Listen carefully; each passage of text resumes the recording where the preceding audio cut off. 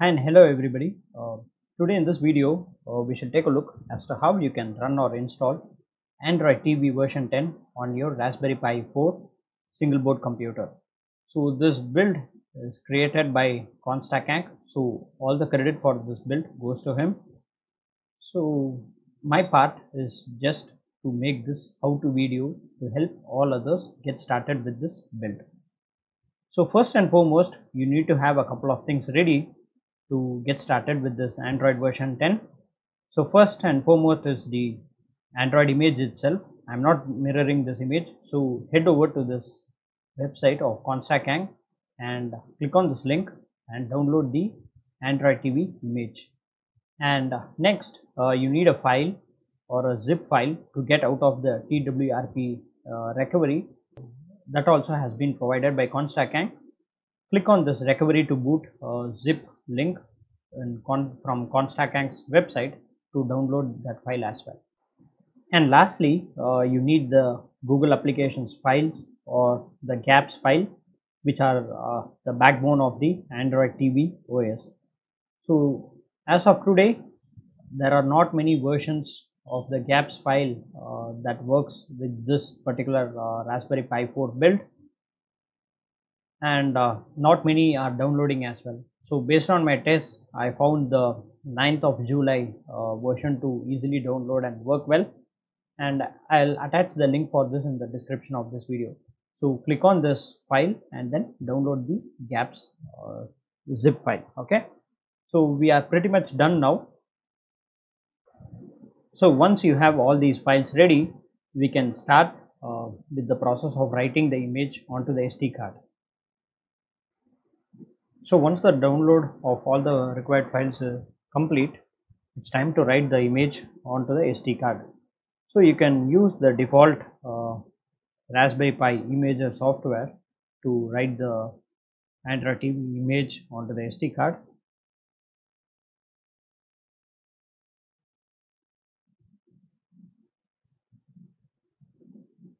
Open up the Raspberry Pi Imager, scroll down and choose Use Custom. Head over to the directory which has got your image. Click on that and then choose Open, and then select your SD card and then choose Write.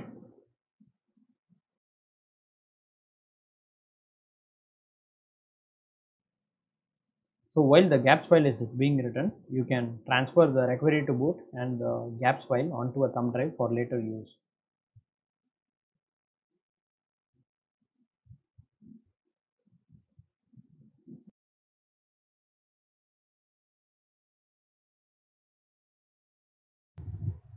Okay, so upon the first boot, you get this nice LineageOS logo.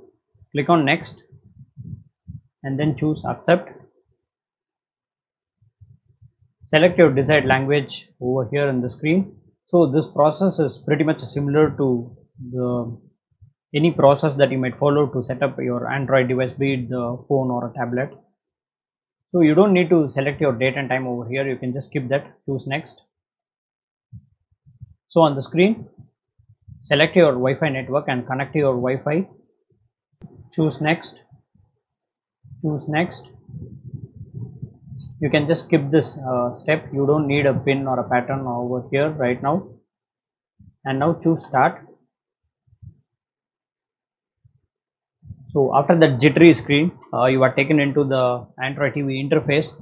So as such, you won't have any apps and you won't have any Google applications installed. So the next item on our agenda is to install the GApps or the Google applications and Google Play Store services. To do that, click on the gear icon and then go into device preferences and select About. And so under the list of options, scroll down until you get to this option which is Build. Keep clicking on the Build option until you get a notification that you have enabled developer settings or development settings. Go back, and so now you should have the developer options listed. Click on the developer options, scroll down until you get to this part which is root access. Select that and then choose OK. Scroll down again and select the option which is local terminal. Enable that, and that is all you need to do in this screen. You can just come out of it. Okay, so now if you open the app drawer, you should see the local terminal listed over there.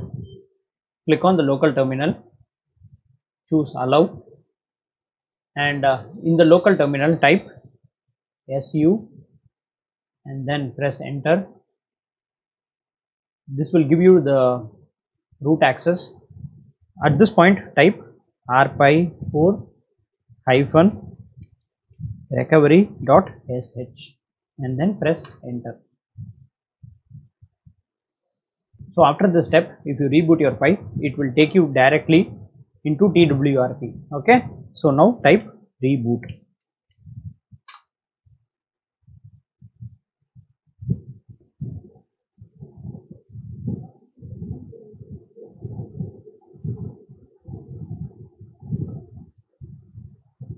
So after the reboot, the TWRP will load.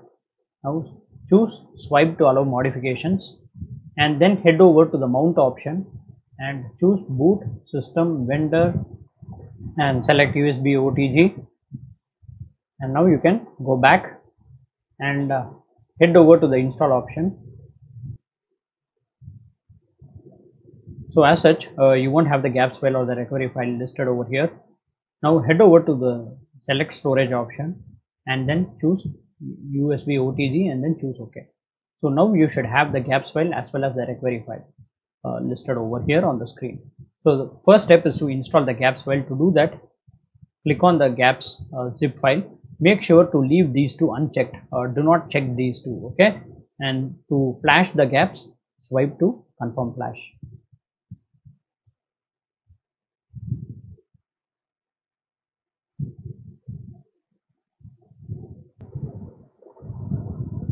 So after the installation of the gaps is done, choose wipe Dalvik and then swipe to wipe, and now head back and head back again, and now you need to install the recovery to boot. Otherwise, each and every time you reboot your Pi, it will take you again to TWRP and not the Android TV. So now click on RPi recovery to boot zip file and then again leave these two unchecked and then swipe to confirm flash. Okay, so now you can choose to reboot and it will take you straight to your Android TV interface. Choose system.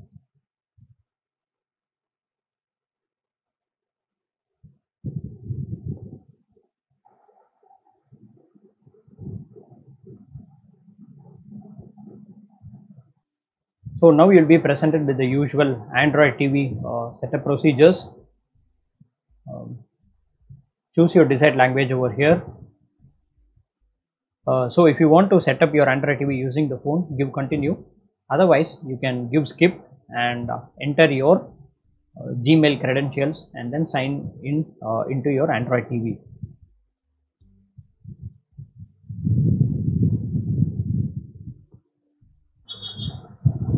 And now you will be presented with the terms of service. Choose accept, and if you want to give your location access, choose yes,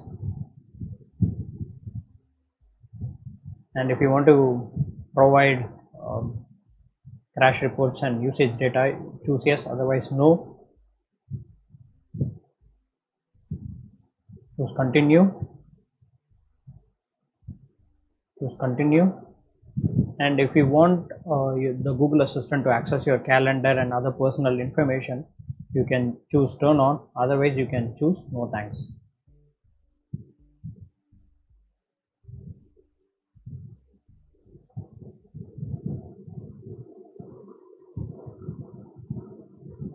Okay, so we have got the gaps installed and you can see the Google Play apps and the services on the screen. So in regards to 1080p video playback on the YouTube app, so I'd like to point out an issue or a thing over here. So not all videos or not all 1080p videos are playing back smoothly. So as you can see here, with this 1080p video, I'm getting quite a lot of frames being dropped.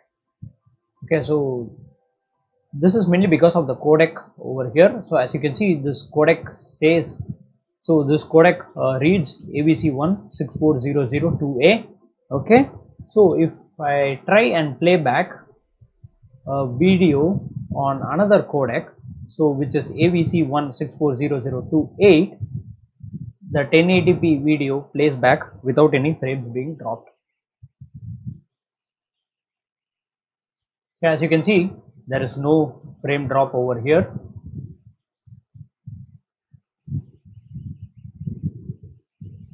Let me show you again. So here is another video with the ABC16400-2A codec in which the frames are being dropped.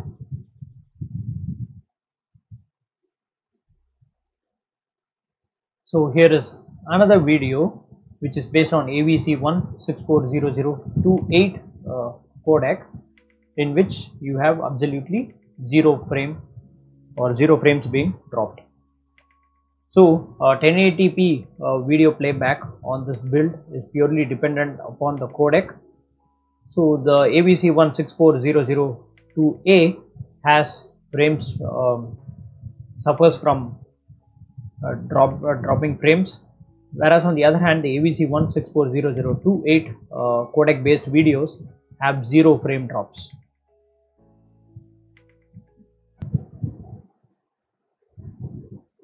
So first we'll start with the 1080p video.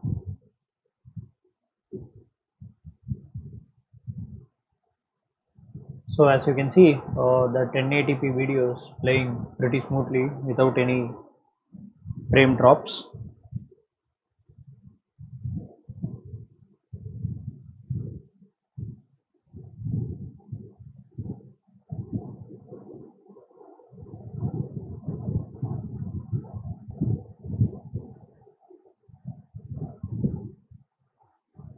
So this is a 4K video sample, and you can see the Pi to be really struggling, and a number of frames are getting dropped, and the playback is a bit jittery.